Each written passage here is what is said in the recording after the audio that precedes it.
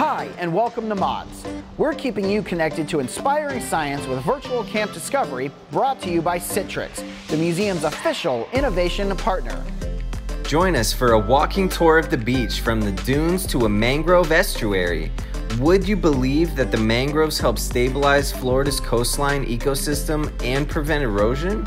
Let's learn all about resiliency to keep our coastline thriving.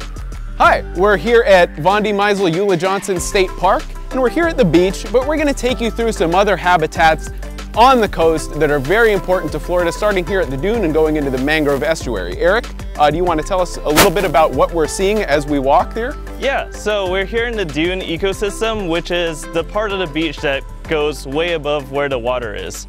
As you can see, it's still a lot of sand around, so we're very much still on the beach, and over here we'll see a lot of very unique plants. So over there on right where the edge of the dune is, you can see a bunch of sea oats. Those only grow on here in the dune ecosystem, and we call them sea oats because they look just like wheat. And actually over here we also have some sea grapes.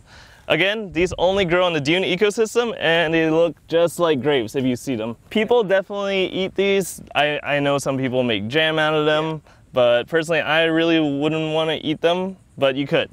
And another cool thing about sea grapes is that their leaves are really big, and when dried out they can actually be written on. If I had a pen I would show you, but this is ancient paper basically.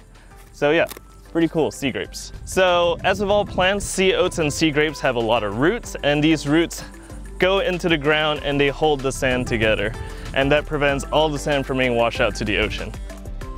So we've walked over the dune and now we're in this kind of brackish water creek, and this habitat is called a mangrove estuary. So what are we looking at here in a mangrove estuary?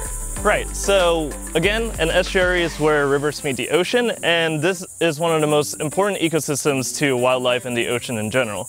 And that's because, as you can see, or I can't really see, but you can see that this soil is really, really dark. And that is because all the sand is very, very rich with nutrients from things coming from the land.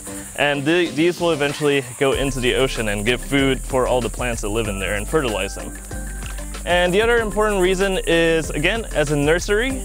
So as you can see, this water is very, very shallow. So big predators such as your sharks, your tarpon, your tuna, they can't get in here. So estuaries are really, really good places for baby fish to hide in the shelter. As you can see, there are plenty of places for them to hide.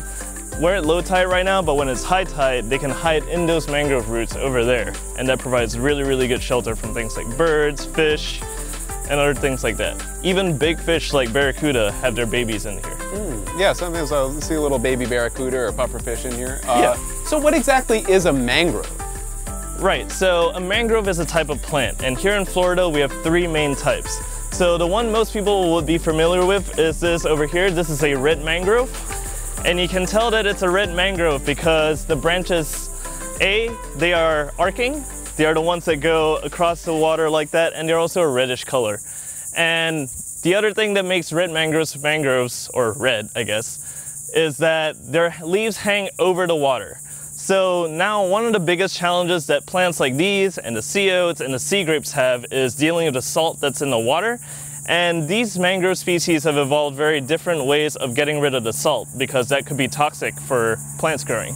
One of the ways in which red mangroves get rid of the salt is using leaves like this.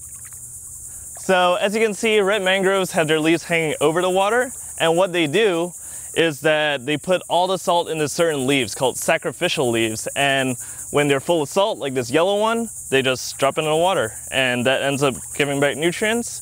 So that's how red mangroves deal with salt. And another thing that you can tell a red mangrove by is the fact that they have these roots. Or they're not really roots actually, so these are their seeds. So the way red mangroves reproduce is these seeds, when they're ripe, they'll drop and they'll sink into the sediment with this pointy end here, and then from there a new mangrove will grow. So there are actually three main types of mangroves here in Florida. There's red, white, and black. And I think over here we can see some white mangroves.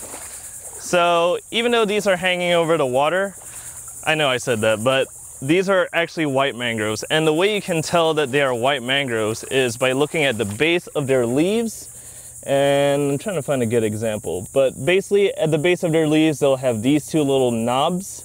So white mangrove, knobs on tight, and that's where they store the salt that they eventually get rid of.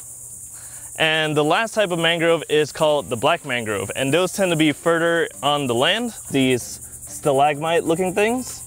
And these are actually snorkel roots, so they have evolved a way to breathe while underwater. So these act like snorkels and give the plants energy and oxygen to grow.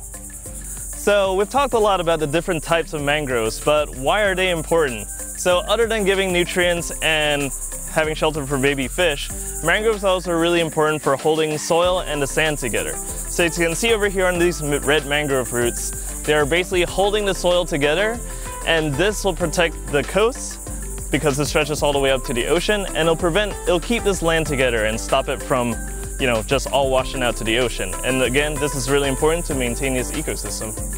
Excellent.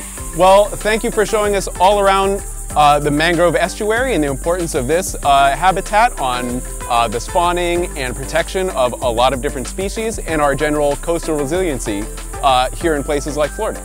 So we hope you learned a lot, and we'll see you again next time. Thank you for joining us for this episode of Virtual Camp Discovery. Special thanks to Citrix, Mod's official innovation partner, for powering this series. Please stay safe and connected with Mods by visiting our social channels at MODSFTL.